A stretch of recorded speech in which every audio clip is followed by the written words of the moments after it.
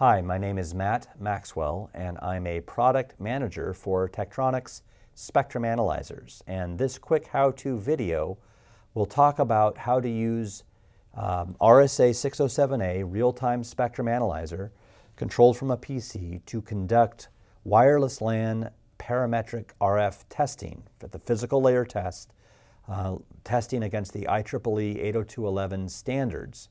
So these kinds of tests are often done in both the R&D phases, design validation, and manufacturing test of wireless LAN modules, or maybe even semiconductor components to those modules.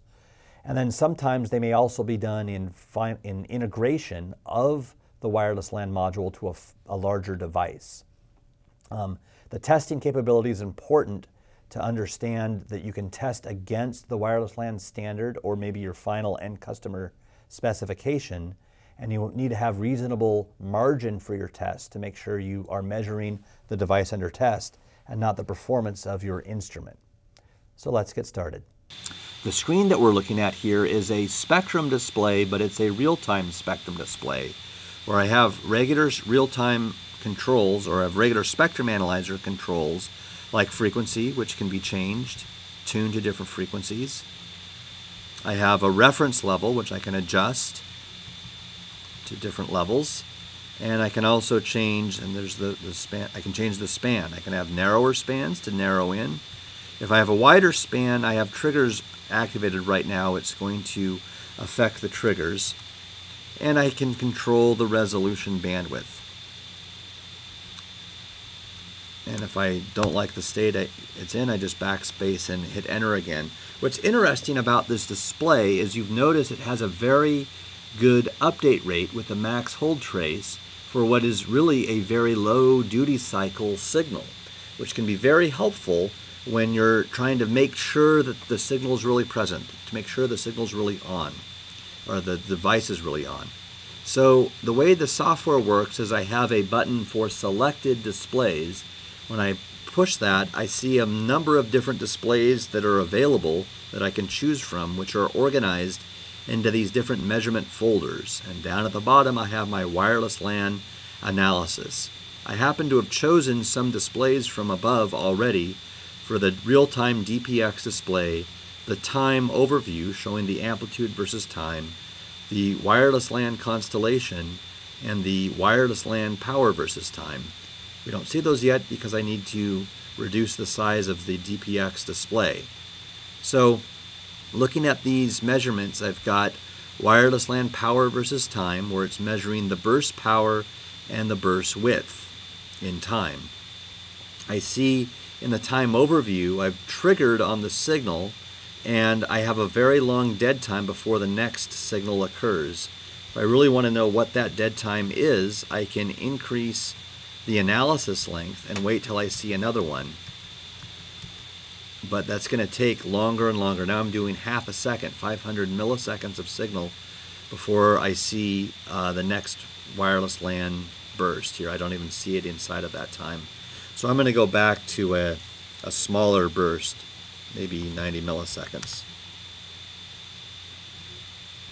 And then in this lower display in the lower left, I have the constellation diagram. So this is showing the 64 QAM version of the signal. And really what I want to kind of highlight here are the measurement parameters that are available for both controlling the analyzer from the bench as well as setting up parametric testing for that. So a helpful display here might be the wireless LAN summary. So I'll add that. And maybe now that we've seen the constellation diagram, it's just sort of a visual indicator. But if I pull up the wireless LAN test, I see the data's from warm-up period there, but I see the burst power index. I see the different EVM measurements for this 802.11G signal. And let's make this large here. I see the packet format, the data modulation, the guard interval, different components of the signals parameters for their error vector magnitude and average power. The SIG data, it's passed the parity check. Also up here in the start that I passed over initially, the IQ origin offset, the peak to average ratio, the frequency error from the expected channel 1, because I'm at channel 1 4.12 gigahertz, so I'm 4 kilohertz below that for this particular device, and that may or may not be within tolerance depending on the specs in the standard or your individual specifications. So the point here really is I have a very easy to drive piece of software that can perform these different analysis. The type of signal has been selected by 802.11g with a 20 megahertz bandwidth, which is the default settings. If I have more than one burst, I can select which burst that I need to analyze. There's the equalizer that's used, so it's training on the preamble and automatically detecting the type of modulation, in this case 64 QAM, that's being used, and it's pilot tracking based on the phase. We're not displaying any data at the moment, but I could choose to display just the symbols or the symbols and subcarriers. I'm looking at the analysis length. It's a 22,500 symbols. The EVM is in dB. I could look at the EVM in percent if I'd rather. And there's different preferences here, looking at the time units, the frequency units, and the radix, hex, or binary. There are, like I mentioned, a number of other wireless LAN displays available, like a spectrum emissions mask, channel power response, wireless LAN channel response, wireless LAN EVM, magnitude error, phase error, spectrum flatness, and symbol table are all available measurements within the wireless LAN capabilities. And with the SignalVu-PC software shown here, which controls the USB analyzer, I have support through 802.11ac signals. So pretty comprehensive set of measurements that can be used to characterize a wireless LAN module,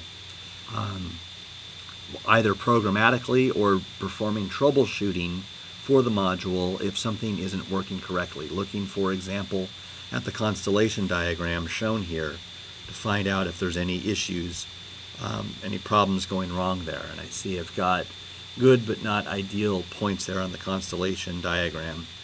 And I know that the EVM is now in percent. It's for everything 3.2%, 3.5%, something like that.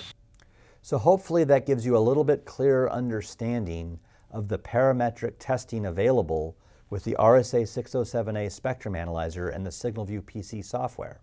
I thank you for your time.